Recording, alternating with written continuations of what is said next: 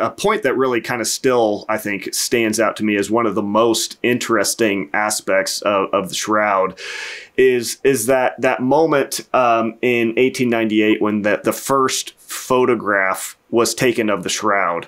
So can you maybe talk about that a little bit, and why was that such a profound, I guess, moment when the first photograph was taken and kind of what was discovered in that? Well, it was stunning. 1898. A lawyer, Secondo Pia. He was also a city councilman and also an amateur photographer.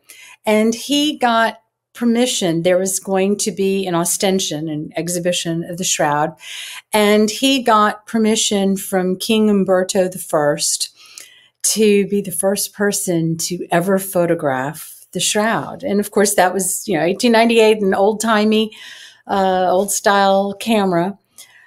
So when he went back home to develop it in the darkroom, and he has those big, plates, he goes and he's in the darkroom, he's developing, got the plates, putting on the chemicals and stuff like that.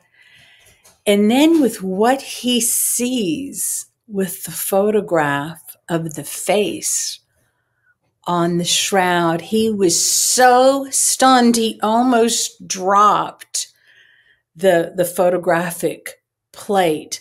But what he saw, when you initially look at the Shroud, just the cloth itself and the image on it, the face looks almost cartoonish. It's, you don't really see eyes. You just see these little things like almost like goggles are on over the eyes.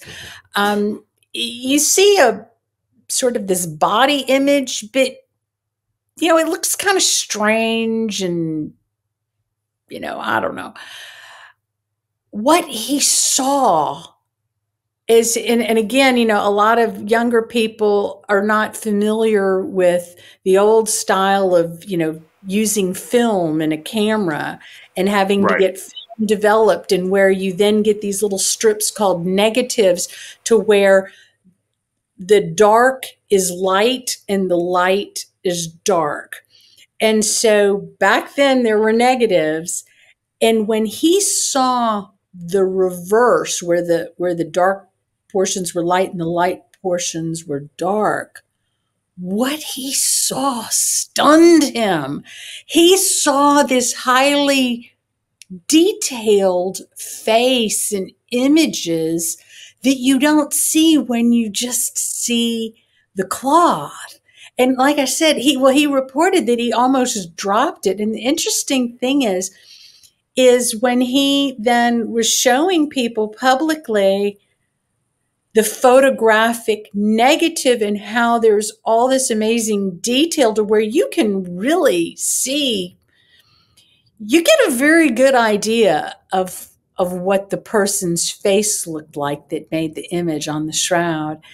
And he was he had a cloud over him where people were thinking he was a fraud, that he was trying to pull a hoax on people. And that followed him for many, many years until I think it was maybe 1931 when Henri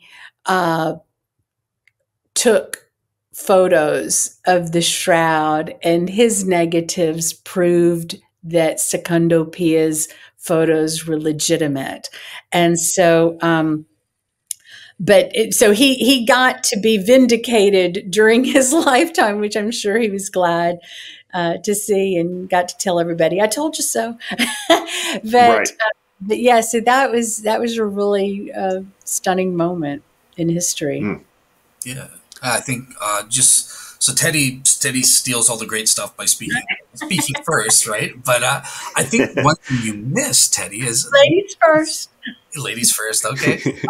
But there is something significant you missed, so haha.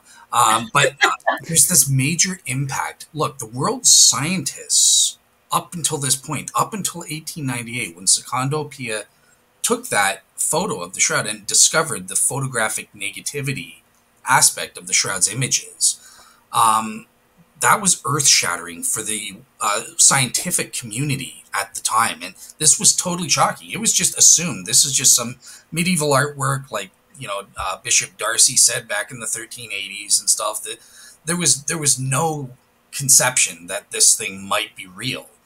And so when they discovered this sent shockwaves around the world, and this actually led to, in 1900 and 1902, the first ever, at the French Academy of Sciences, they had a medical exposition because they could now see the images clearly in this photonegativity. And, even a non-religious agnostic like Dr. Yves Delage admitting this covered a corpse. My gosh, this is proof. As a medical expert, and they presented this to the French Academy of Sciences saying there's no way this is artwork. This covered a human body. So that's another incredible thing that sparked off the subsequent scientific studies. But it all started with that photo, because before that, it was just assumed there's nothing to talk about. The Shroud is a painting. Who cares about it?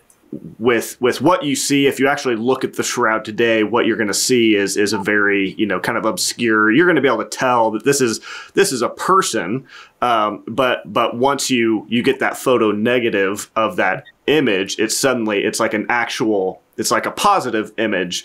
You can see the details of the face and so much more there, which was just something that I think people to grasp how truly crazy that is. And I think one of the things that continues to point to is that, who